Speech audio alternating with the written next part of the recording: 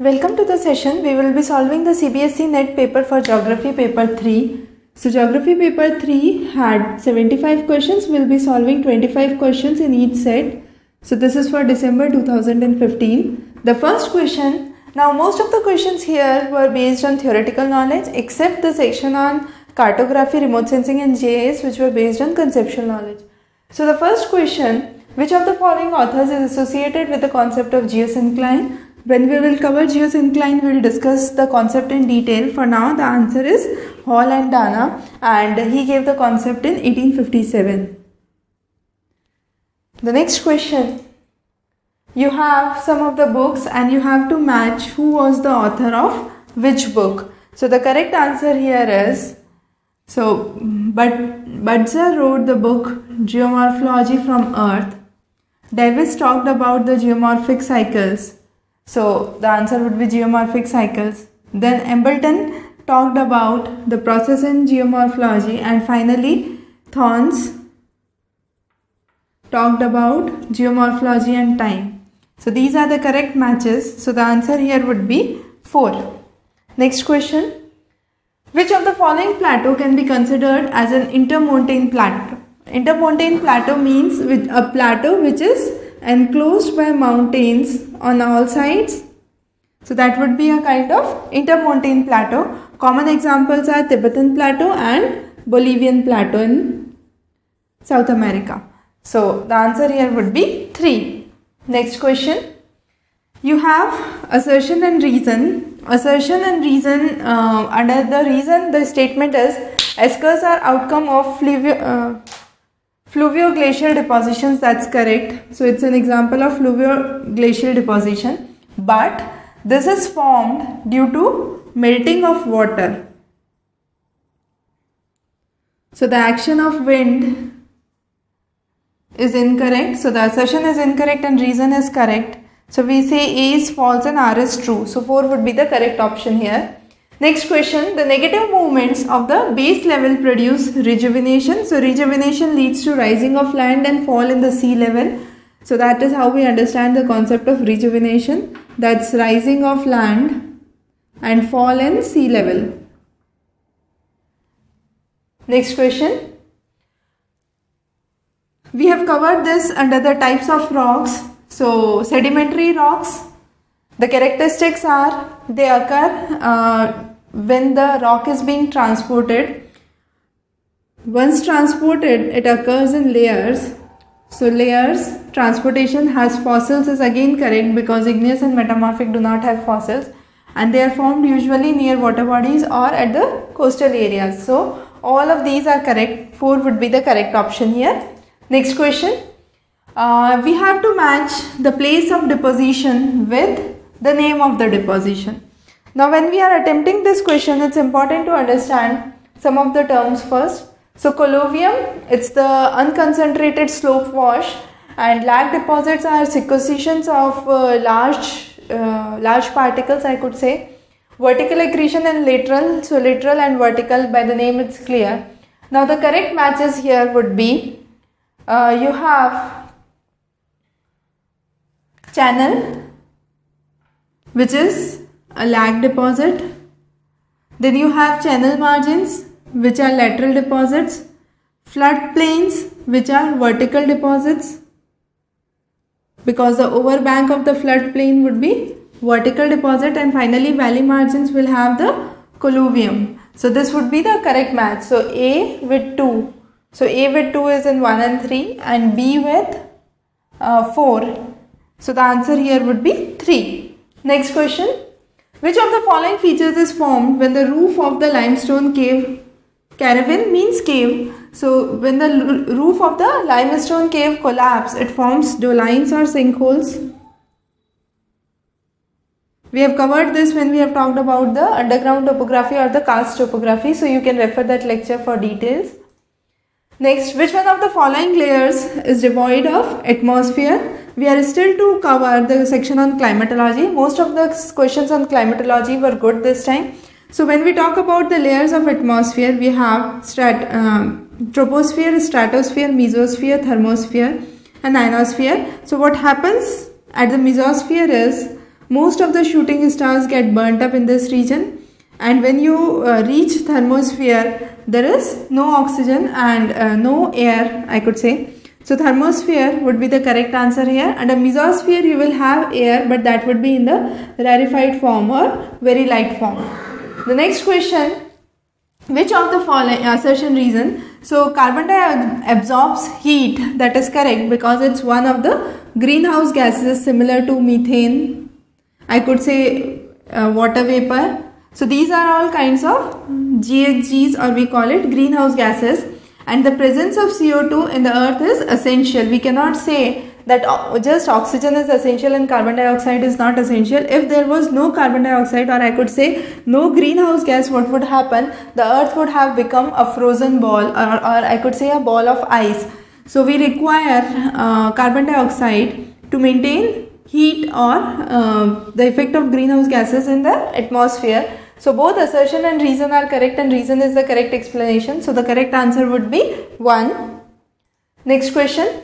You have to match the presence of the element and the range of altitude. So we say nitrogen occurs in around 100 to 200 kilometers, the initial 100 to 200 kilometers. Then you have the oxygen from 200 to this. Then you have the helium for 1000 to 3500, and above that you have hydrogen. So that's the correct match. We can see that's 3.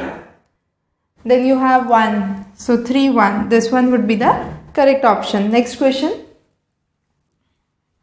Tropical cyclones have a lifespan of about a week's time. They can produce low amount of rainfall due to low atmospheric pressure. That is incorrect, because tropical cyclones produce huge amount of rainfall, not low amount of rainfall, and that is due to the low pressure area that has been created. So assertion is correct and reason is incorrect.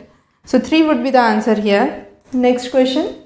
Which of the following is essential for the formation of equatorial westerlies? So when we have the equatorial westerlies that are blowing, it's clear that there is no impact of earthquake or forest fire, so we can remove these choice straight away.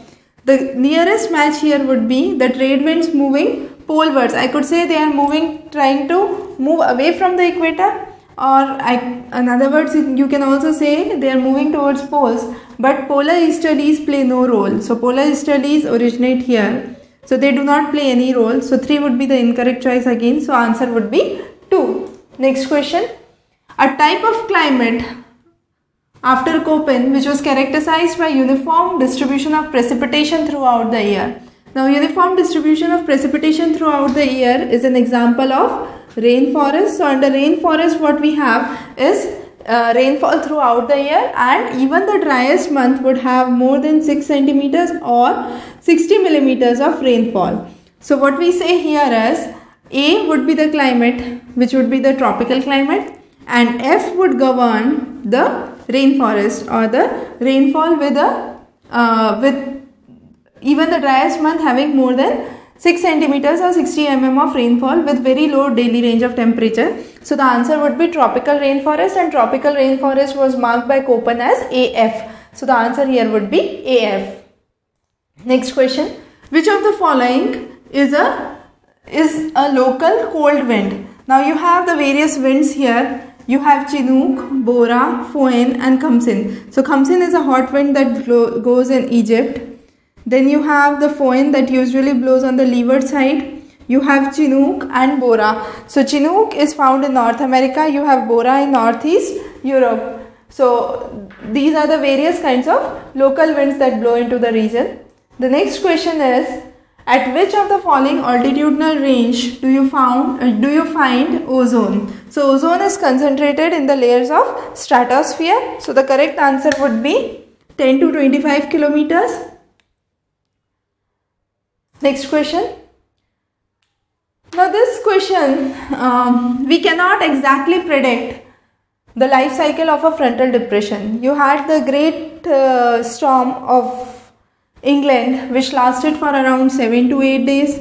Then you had another storm Mitch that occurred in Central America in 1987. and that had a duration of around 9 to 10 days. So it's very hard to say how long a frontal depression or an extratropical cyclone remains. Usually we say it's 2 to 5 days. Now since its choices are so close by, we will take the highest end of the choices as the answer. So that would be the closest answer. Next, maximum density of seawater. Now maximum density of fresh water is at 4 degrees Celsius. But the question asks about seawater. So it's very important to see here. Now let's move on to this diagram. I have the salinity that is increasing and the temperature here. So at 4 degrees temperature, you have nil salinity, and that's the maximum density. What happens in ocean water? You have a salinity of around 10 to 12, and at this point you have the temperature at 2 degrees Celsius, and at a maximum salinity you have a temperature that falls below 0 degrees Celsius. So with this graph we can understand the answer here would be 2 degrees Celsius. Next question, you have to arrange them in the ascending order. Ascending means increasing order. So smaller to big. So Pacific Ocean is the biggest, so that would be towards the last. So we ignore the remaining two choices. Now next to Pacific you have the ocean that lies between Americas and the Europe and Africa. So this is the Atlantic Ocean. That's again a very big ocean. So you have Atlantic, then you have, that's again same for both the choices, then you have the Indian Ocean, and finally a very small, that's Arctic Ocean. So the correct choice would be 2. Next question, you have to match the currents with the oceans. So you have monsoon drift, that is a common phenomenon of India. So you have the Indian Ocean with monsoon drift. You have Gulf Stream that originates in North Atlantic. You have Kuroshio currents that originate in North Pacific, and finally El Nino, that's a characteristics of South Pacific. So those are the correct choices. So A 3 and B 2. So 3 and 2. So 2 would be the correct answer here. Next, you have to match ocean depths with the thermal layer. Now this is a kind of question that is asked to confuse most of the students. So here if we go around, you have the topmost layer, I could say 0 to 500, that would be having 24 to 26 degrees depending upon the seasonal variation. So you say this is a warm layer, then you have 500 to 1000 is thermocline, 1000 to I can say 2500 or so, you have cool layer. And finally, here the temperature falls very rapidly, and I can say this is the cold layer. So with this, we can demarcate the various layers of the ocean bottom. Next, ocean waves obtain their energy from blowing wind. So if the blowing wind is more strong, the waves are more stable. So you have the correct answer as 4, that's blowing wind. Next question. Over the past century, the world sea level has risen by 4 to 8 inches, or I could say 10 to 20 centimeters. We can say on an average 17 centimeters, and here the nearest choice is 15. So the answer would be 1. Next, correct sequence of vegetation belts. Now, below the mountain range, you have the sub-mountain region, then you have the mountain region. Then you have between the mountain and the alpine, you have the subalpine, and finally the alpine, that's the tree, beyond the tree line, and subalpine is still the tree line. Tree line is the line where after which you don't find any trees and you have kind of shrubs and little growth. So alpine exists beyond the tree line. So 1 would be the correct answer here. And finally the last question for this. Who was the first person who divided the circle into 360 degrees? The correct answer is Ptolemy. Ptolemy divided the circle into 360 degrees. So with this, and he wrote a book which was known as Almagest later, and we'll discuss those in the next questions that we cover. So we'll be covering the remaining questions in the next set. Have a good day.